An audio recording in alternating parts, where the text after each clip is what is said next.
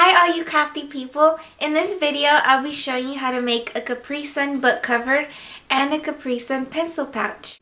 I made this book cover in high school like 5 years ago, so I decided to film a tutorial for you. I haven't seen anyone do this, so you'll be turning heads with this one. If you make any of the projects I've shown you in my tutorials, send me pictures on Facebook, or you can hashtag them CraftyAmy93 on Instagram and Twitter.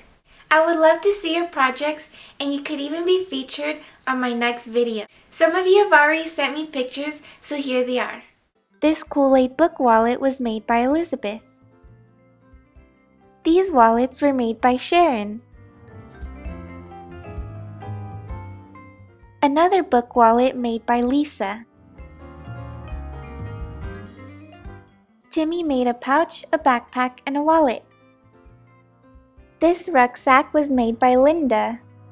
Thank you for submitting your pictures to me. You guys did a good job. Keep up the good work. Enjoy this tutorial, like and subscribe for more crafty videos.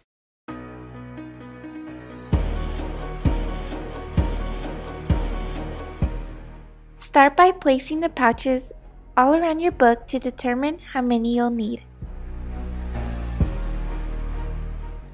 Make sure it's enough to fit on the side. You will need 2 pouches for the inside, front, and back. I used 12 pouches to cover this book. Place 2 pouches under the cover to determine the length, including seam allowance on the 3 sides. Sew down the middle of the pouches.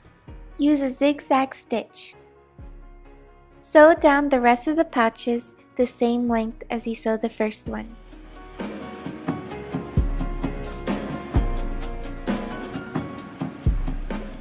Place the cover around the book and trim off any excess. Don't forget to leave seam allowance. A variation to this project is copying the size of lined paper to make your own folder. Sew the 2 inside pieces the same length. Place them wrong sides together, sewing 3 sides.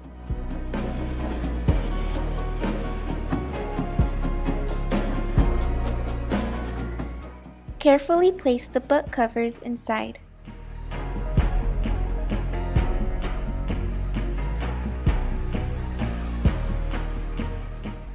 Now that you have your book cover, you need a matching pencil case. You will need a zipper long enough for your pouch and 4 pouches. You can position them horizontally, but I did mine vertically.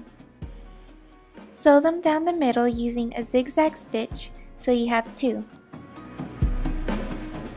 Place it on your zipper and sew down using a straight stitch and using a zipper foot. Sew it close to the edge so you can sew another line right next to it. By the way, comment below if you know the song to this instrumental. To sew it together, tuck in the sides of the zipper and sew all 3 sides. Use a zigzag stitch and don't forget to lock your stitches.